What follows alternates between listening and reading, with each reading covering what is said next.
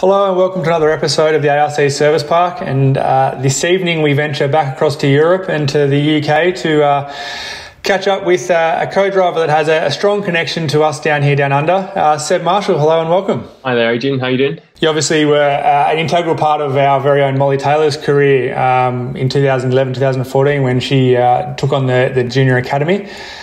Tell us, how did that partnership come about? Yes, it was quite an interesting one, actually. At the start of 2011, I sort of split from the driver I was working with previously, which left me a little bit kind of on the lookout for some more work. And I was actually just helping out the organisers of the WRC Academy in the first round of the championship in Portugal.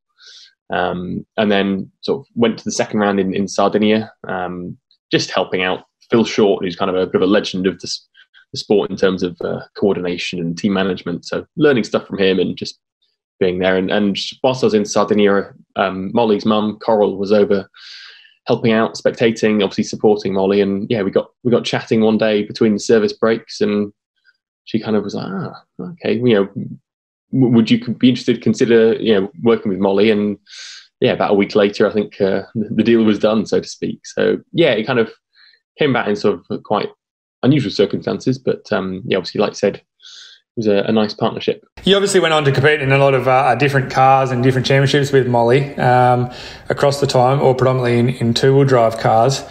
I guess in 2013 we saw you come out here to Australia and compete in a round of the Australian Rally Championship at Rally South Australia, as it was known at the time. For you, who had obviously competed in the British Championship, how different was the Australian Rally Championship? In some ways, there were a lot of similarities in terms of the competition was incredibly strong.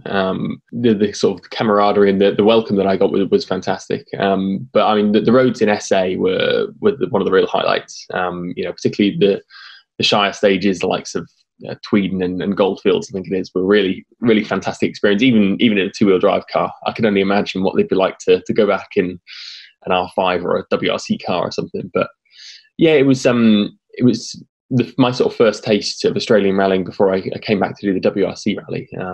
But yeah, I have really fond memories of that week. Yeah, if memory serves me correctly, there was a few mechanical issues with the car, but you finished for a good result. And I think you were meant to come back later in the year for the Rally Australia. That didn't happen then, but we did see you back in years to come and on a podium in 2018 with Hayden Paddon. Yeah, I think statistically speaking, Rally Australia is my most successful WRC event, so it should be my favourite, really, shouldn't it? I've done it twice and been on the podium twice, so I quite like the sort of end of term vibe as well that you got from it being the final round of the championship. It always meant it was really relaxed, and okay, in those years the championship battle had been decided, at least the drivers. So it meant it was quite chilled out, and the stages are mega. And again, the roads, everyone raved about Nambucca before I went there, and kind of when I got to experience it for the first time with Hayden Paddon, it was it was mega. Really, one of my favourite events, just because such a great atmosphere and good memories. Yeah, it certainly was a great event, and obviously finished under, I guess, unique circumstances last year. If we can go back to Molly again, I guess I saw, it was about a week ago on her Instagram feed, there was a Q&A session, and it was mentioned that one of the scariest moments that she had in the rally car alluded to that with yourself. Do you care to let us in on that one? Yeah, so it was in European Championship again in 2013. We were doing a rally in Croatia.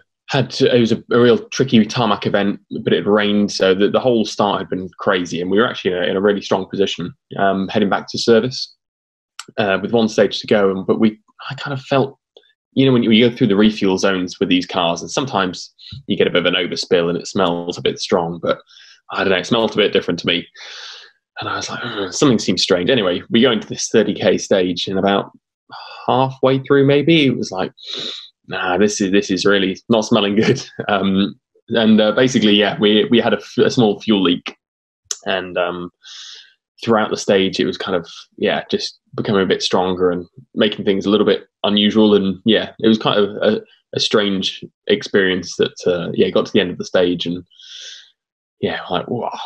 really kind of overcome a bit by the fumes. So I mean, you were on hand, actually. That was, of course, the rally you did with us in Europe, so you got to see it see it as well. But yeah, certainly one of the most bizarre and, like Molly said, the scariest incidents we've had. You obviously finished off your stint with Molly, and I guess took another stepping stone in your career. And you had at the same time, the last year of your stint with Molly, there, 2014, you partnered, had a new pairing up with Kevin Abbring in the European Championship with the Peugeot factory team. I guess for you, that was probably your first taste at a factory team.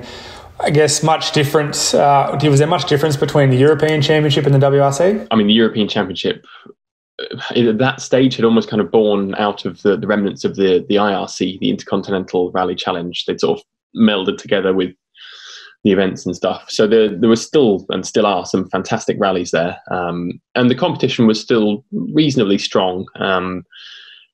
But it's fair to say, WRC is just on another level in terms of, obviously, the performance of the car is clear. They're the WRC cars, but the level of the drivers in ERC, you might have 3 or 4 consistently there, and then a couple of local specialists in Freddie Loix in Ypres, for example, or some of the Czech drivers on the Bahrain rally. But yeah, WRC, you're turning up, and there's going to be 10, 12, potentially 15 drivers who can all challenge for a win or the podium. So yeah, I mean, that was probably the biggest difference. You mentioned it was my first time in a sort of factory environment. And actually, it was the first time in about 5 or 6 years of working or being in 4-wheel drive. So that was kind of a bit of a back in at the deep end. First time with a big team, back in 4-wheel drive with a new driver. It's like I often said, I never did things by halves, that certainly proved that really. But no, it was a challenging year, mainly from mechanical reasons. But one to certainly, like you say, was a big stepping stone. And I've seen some in-car of you and Kevin in action, and Kevin seems to have quite a unique pace note system. Can you talk us a bit through that? Unique's definitely the best way to describe it. So essentially, it kind of looked a bit like the hands on an analog clock or watch. So like he would have a right 10 would be essentially where like 1 o'clock would be. A 20 would be likes of 2 o'clock and 30, 3 o'clock. And then there were some numbers to fill in between. So if it was slightly tighter, slightly easier. And one of the key things that a lot of people picked up on was he also used the French word à fond, which was basically flat out. He just preferred hearing that word. Obviously, he was native Dutch speaker, so English was his second language. Even though he's completely fluent, it's just one of these things that à fond was just a trigger for him and worked much more effectively. So essentially, he had a 1 to 20 system. Is that correct? It actually went to 60, but we never used every number. It was essentially angle based, but with some speed variants on top. So, like I said, this à fond word, fast, very fast, slow. I think it's like a lot of drivers. You discover that when you're starting out co-driving or driving and you're making your first pace notes, you often go for very simple, like typical 1 to 10 or 1 to 6. But as it evolves and develops, a lot of drivers will add in things how they can, adjust the subtleties of it and think, oh, well, it's the angle of a 4, but I can actually take it slightly quicker and I'll add in a plus perhaps or a flat and Kevin's was just similar to that. It's just he started from a different base system, I guess. Yeah, I guess it is it's another language to most people, I guess, that watch it from abroad, but that certainly was one that caught my attention. Mm-hmm. I guess after Kevin, you went on to, I guess, have another love affair with Down Under and partnering up with Hayden Paddon, which saw you step into the Hyundai World Rally team and into a full-blown World Rally car. I guess that must have, for you, almost been like a dream come true. Yeah, so obviously I've been aware of Hayden for a long time and been working with him for a couple of years, or alongside him, I should say, when Kevin and I got a job as the sort of the test and development drivers at Hyundai. So we were well involved with the team, and I got a chance to do a couple of events in sort of the older car. But the chance to work with Hayden, it was something that I'd almost thought a year or two before. This guy's going places, as he was getting his strong first podium in Sardinia and obviously winning in Argentina. So yeah, we did a couple of tests together, just as I was filling in for John. Often it works like that in teams. You know, if there's someone can't make it, you'll get a super sub, and that was me. And yeah, from there it was just nice to get the opportunity to do a few more, and then was asked by Hayden, would I be interested in co-driving? So yeah, at that point it was kind of unclear what the following year was going to hold for me with Kevin. So yeah, naturally jumped to the opportunity, and yeah, I think it's those 2 years we had were okay. We actually only completed part program due to me starting partway through 2017, and then Hyundai sort of rotation policy beginning in 2018. But yeah, I've got a lot of fond memories from that time. I guess you were part of that Hyundai team where we saw the transition in World Rally Car, and you obviously you got to compete in both those cars. What was this, I guess, the standout difference between the two cars? Yeah, it's an interesting one. I often got asked this because at the time I was involved quite heavily with Kevin in the development of the sort of the 2017 spec. Clearest way to describe it was you had the R5 cars and the sort of pre-2017, the old spec, let's call them, World Rally cars. And the jump between them was quite big, but manageable. And then the jump from the 16 to the 17 cars was almost the same again in terms of the speed and the potential of the car. I think with all these kind of top-end rally cars, the brakes are perhaps almost more impressive than the acceleration, but the thing that you really noticed was just with the addition of the center differential, and even though I felt it less, but it had a big effect, the aerodynamics, was that the corner speed was is just phenomenal. Often as a co-driver, you kind of work out your rhythms, the pace notes from, I've got an 80 meter straight here, so I can just take a bit of a pause or something. But if you're going through a third or fourth gear corner beforehand, well, now in a new car, this 80 meter straight doesn't exist. You've just got to keep going and going and going. And it certainly took a bit of time to get your head around, kind of working out, adapting your rhythm, and just like I said, the potential of the car is just relentless. It's when it's all working and hooked up, it's a phenomenal experience. It really is.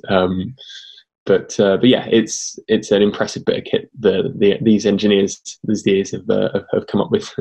We step ahead to last year, and you had a change of camp and came to drive. You partnered up with Chris Meek and went to the Toyota team, who I guess was still by normal means relatively new, but have delivered a fantastic package in the Toyota. Is there much difference between how Hyundai were doing things to how Toyota were approaching things? Perhaps not in the approach, at least in it from an obvious point in that sense. I mean, the car itself, the engine of the Toyota was strong, but I think because of the nature of the Yaris being quite a short, low to the ground, it felt more of a racy car, and I think that for me was most evident, particularly on tarmac. The first time I tested with Chris was on Monte Carlo dry tarmac, and it was just okay. It was a while since I'd been in the Hyundai on tar, but it blew me away, to be honest. I was like, wow. The potential of the car is so much more, and of course it was designed and built in Finland, so on those roads it was just otherworldly. It kind of made me realize, having been up against the Toyotas the previous couple of years, it's like it's no wonder you didn't stand a chance against these cars on those Finnish kind of roads. It was just something else, and I think that came about. There's no obvious one point that's done differently. I think, like I said, it's just a philosophy of that car being perhaps slightly better inclined for those kind of circumstances and being developed on those roads. You see that the Hyundai with its slightly higher ground clearance is much better on rough rallies like Turkey and Sardinia, and each car has its subtle benefits, but the Toyota was certainly all round a phenomenal package. We often hear, I guess, of teams or stories saying that the car is built around Thierry Neuville or Ott Tänak or whoever it might be. I guess you were part of that development stage in Hyundai. Is that a fair assumption when we hear stories like that, or is it not so much the case? It's two parts, really. I mean, yes, there are certain things that can be influenced in the very initial concept and design of this. I remember Chris telling me about when he was involved with Citroen right at the start. Before they even put the roll cage in, they got him in there and they worked out the seating position. So he was happy that was where they're going to bolt the roll cage seat supports and this kind of thing. So in that case, it was very much designed physically around him. But in terms of other elements, I think a lot of it can come from latter. Once you've got the base car produced, is then inferring the development of certain things. So whether that's how the suspension dampers, you can sort of go down certain paths with ways that you're going to develop things. Some drivers are really sensitive to that. Differential ramps and particularly with the center diff, how that's controlled. That again, that can be it can be fine-tuned, but often teams like to kind of take it in a certain direction, and that's sometimes more at ease for some drivers than it is for others. So yeah, I think there's an element of truth to that kind of built around concept. But I think it's also just, you mentioned there, like Neville, he's quite clearly the team leader at, or certainly before Ott Tanak arrived, he's the team leader at Hyundai, and there was a sense that everything was focused on him. His sort of, they supported everyone, of course, but there was that extra focus perhaps on his car and sort of decisions that would be made post development testing and that kind of thing. I guess it's all very, I guess, a science behind it all. And I guess from an outside looking in, we sit in a service park and we watch it on all live out here in Australia, and we see that the setups that those factory teams have, and obviously Hyundai had a pretty amazing setup. Was it as flash as it looked? It certainly is when you see it for the first time, and when you walk in, it is kind of like, wow, there's car showrooms back home that are smaller than this and would love to have this sat on their forecourt. But yeah, I mean, with all the teams, they've got these impressive hospitality structures and service bays. To be honest, I mean, yes, they are very nice to be in. Perhaps better to ask the mechanics how efficient they are. But yeah, I think whether it's indoors with Hyundai or an outdoors setup like M Sport and Toyota and that kind of thing, yeah, they're still all very functional. And it's to be honest, most of the time when we were back at service, I was just hiding around the back somewhere, just chilling out, because the days are so intense and so full on that it was just, right, well, I need to just sit down, take 20 minutes to have some lunch or your evening meal. And yeah, almost the most boring, quiet room around the back could be where you'd find the drivers and co-drivers. But now, we obviously haven't seen a lot of WRC this year, obviously a lot of rallying in general. Unfortunately, it looked like you didn't have a seat this year, but are there any plans afoot? Is there anything you can let us in on what the future holds for Seb? So it's all still a little bit in flux at the moment, to be honest. Obviously, like I said, with the whole COVID-19 pandemic, it's put a big brakes on not just what's going on currently, but also planning for the future as well, I guess. I was planning to be doing a few events with Chris, not in WRC, but we'd done an event in Belgium back in January. We were due to be going to New Zealand for Rally Whangarei. So obviously that got wiped fairly swiftly. But it's kind of, I hope that in the future we might be able to return to do that event. That's certainly one that's competing in New Zealand's on my bucket list. But yeah, beyond that, WRC wise or anything else, it's still all a little bit too early to have any firm plans in place. I guess from your point of view, there's obviously, we've seen Citroen pull out, means that there's a limited number of seats in those top factory seats. Does that make your job even that little bit harder, trying to find a seat at the top of the ladder? Yeah, absolutely. You can't escape the fact that there's now only realistically 8, 9 potentially frontline seats for drivers, and most of them are fairly set with their co-drivers as well. I think the year, perhaps last year, was probably the biggest co-driver shuffle we've had for quite a while, with at least a lot of the British-speaking co-drivers moving around between the drivers. So, yeah, I mean, it does make it harder. But then it's just, you've got to look for opportunities where they might be, whether that's something in WRC2 or ERC, or perhaps exploring something else. So, yeah, the kind of the eyes and the ears are open, and yeah, just keeping keeping tabs on what people are up to, what people are planning, and seeing how it goes from there.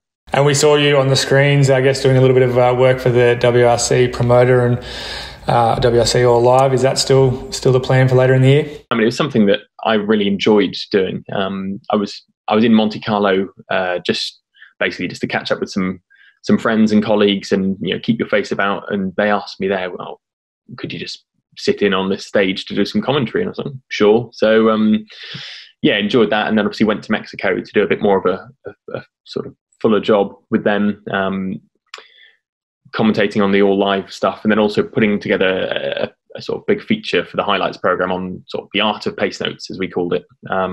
Which it was a really enjoyable experience, and hopefully I was able to add a bit of an extra dimension to their coverage with that sort of relevant current experience, a bit of an insider insight. So if I get the chance to do that again, and when I'm not co-driving, then I'd be quite happy to help them out. Well, Seb, I certainly do hope that we get to see you in a co-driver seat again sometime soon, and you never know, maybe you need to pick up the phone to Molly and see what she can scrounge together.